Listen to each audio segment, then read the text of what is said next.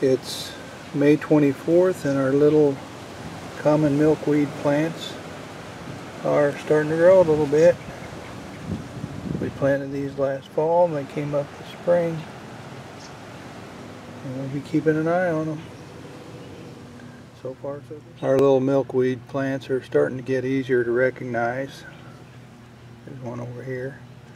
I'm going to have to thin some of these other weeds out and give them room to grow. But it'll be interesting to check their progress. It's July 8th and we have a few survivors. They aren't very big yet, but they're still alive. The mint's trying to take over their spot, so I'm going to have to move that a little bit.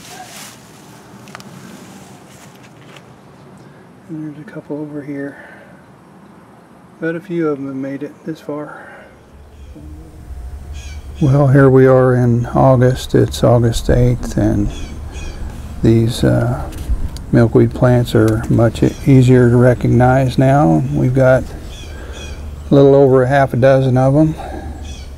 I'd call them well established now, and next spring they'll have a big head start now that the root system is formed, and we should get some flowering on them next year, and they should be much taller.